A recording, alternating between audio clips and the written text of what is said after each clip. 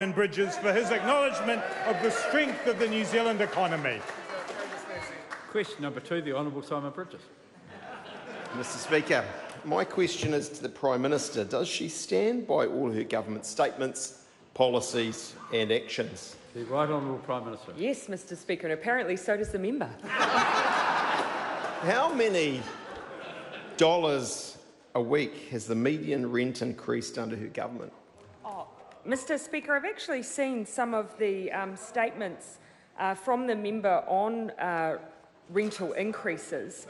And what I wanted to point out was the numbers that he's used have been quite selectively chosen.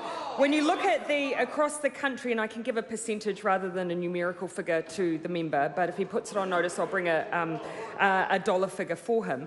But if you use across the country the geometric mean growth, that's remained relatively steady.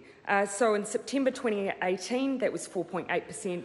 September 2017 was also 4.8%. September 2016, it was 4.5%. September 2015, 5%. You get the picture. So, Mr Speaker, it is fair to say rents have consistently increased over the years. Obviously, the member will know the most significant driver of that is supply, and this government is focused on fixing that issue.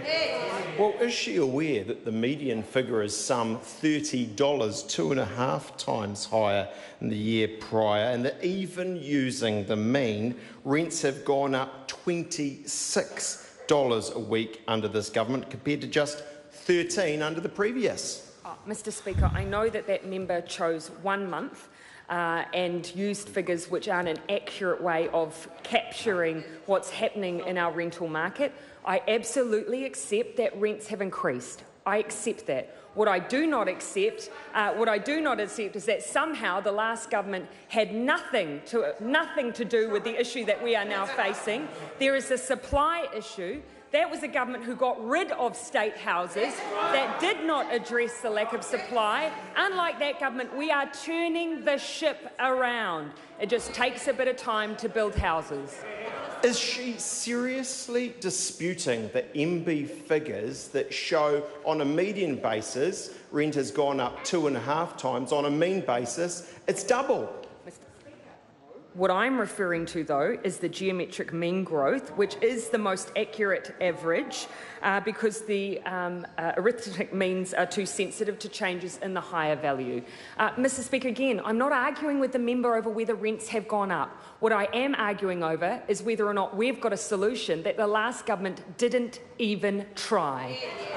How do we calculate geometric mean growth? Mr Speaker, what I've argued here is that when taking into account spreading over that period of time, spreading over the increase is a much more accurate way of taking 1 month out of the year, when we know that a lot of people experience an annual increase, say at the end of a calendar year, that is the most accurate way to reference the increase that people have experienced.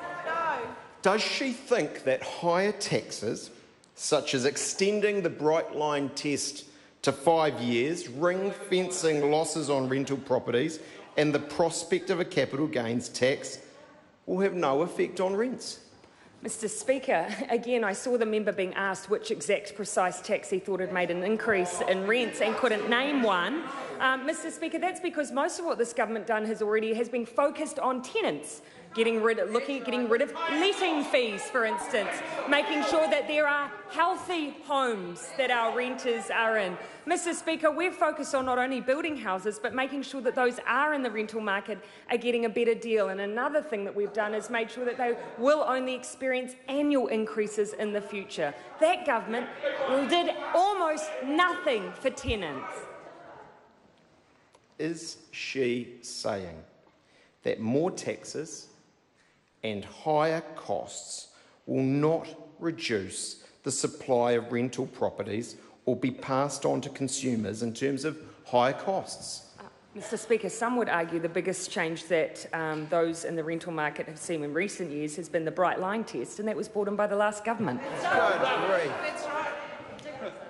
Is she seriously saying, in terms of her thesis about supply, that more taxes and higher costs won't reduce the supply of rental properties will be passed on to consumers in terms of high costs? Straight question. Mr Speaker, What I'm saying is will make the biggest difference to supply is building houses. Question number 3, the Honourable Simon Bridges.